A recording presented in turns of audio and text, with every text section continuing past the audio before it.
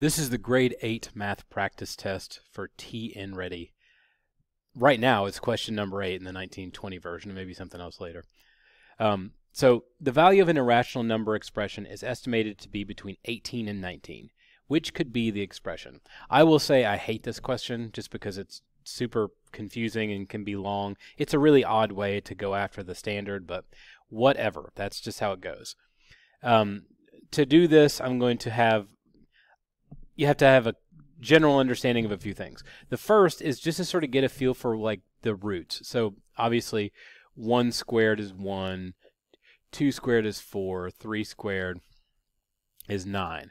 We're going to use this information in the reverse to create a little chart for ourselves.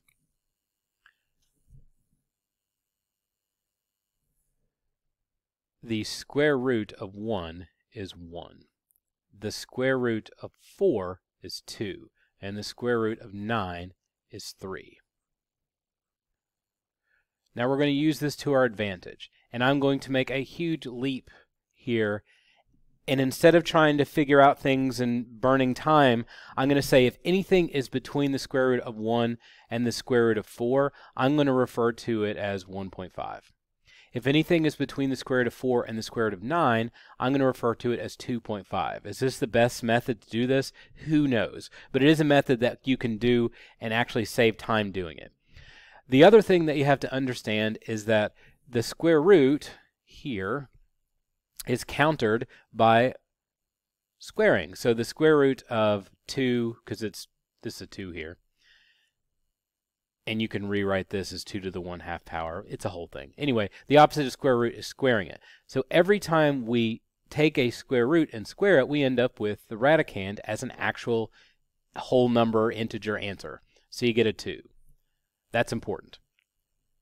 So we have this square root of 2 to the 9th. So what that really means is square root of 2 times square root of 2 times square root of 2 times square root of 2.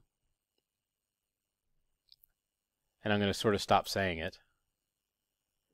1, 2, 3, 4, 5, 6, 7, 8, 9. Now, because multiplying, again, the square root of a number times itself gives me the actual value in the radicand, I can just look for pairs. Like, here's a pair, here's a pair, here's a pair, and here's a pair. So when I have these, each group, this becomes a 2. Times 2, times 2, times 2. And we'll talk about the square root of 2 in just a minute. So we're going to multiply these out. 2 times 2 is 4, times 2 more is 8, times 2 more is 16.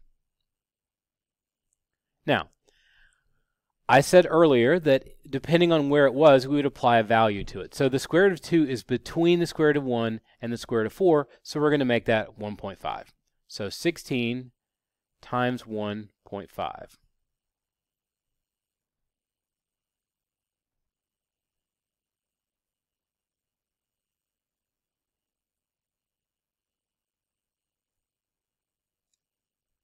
Eight plus 6 is 14, plus 1 more is 24. That's the value, relatively speaking, of this number. That is not between 18 and 19, so I can mark that out. Because I just want to keep track of it, I'm going to put that 24 over here, just so I can see it later. And again, this is not the most eloquent way to do this, but it is a way to do it that can get you to the answer. Now, 3 to the 5th means square root of 3 5 times. And we're multiplying them all together. Now we're going to pair them up. So we'll end up with square root of 3 times square root of 3, which is 3, times 3, times, and we have that one leftover one. So 3 times 3 is 9, square root of 3. Again, it's between 1 and 4, so our ineloquent solution is to multiply by 1.5.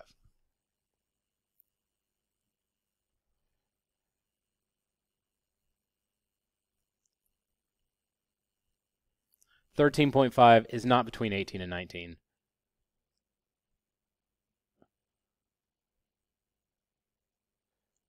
Mark that out. And now that's going to drive me nuts. I thought I could fix it, but I couldn't. All right, so now it's time for the next one.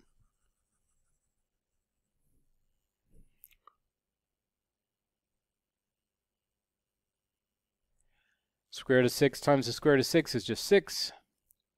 Now we have to look, well, where's the square root of 6 go? Well, it's between the square root of 4 and the square root of 9, so we're again going to apply our really sort of not great strategy and put 2.5 there. So 6 times 2.5.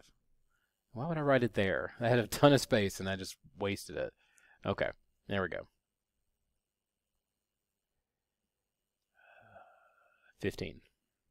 Again, not really that close. Even if you round it up, where'd my pen go? I must hit the back button on this pen. So it's 14, even if I round it up, so it's around 14. So let's look at the last one.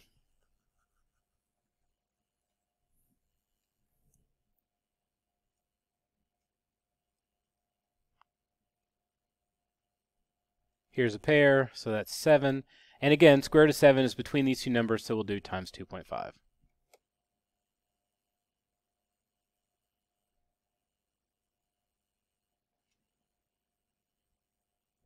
17.5.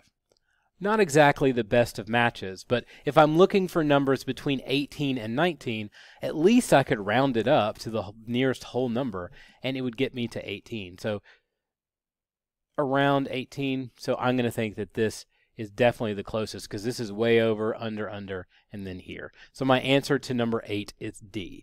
This is not the most eloquent solution, but it's better than nothing. So it gives you some area to work with. The important thing here is if you are doing, if you're raising these numbers in their square roots, it's kind of nice, I guess, in some ways.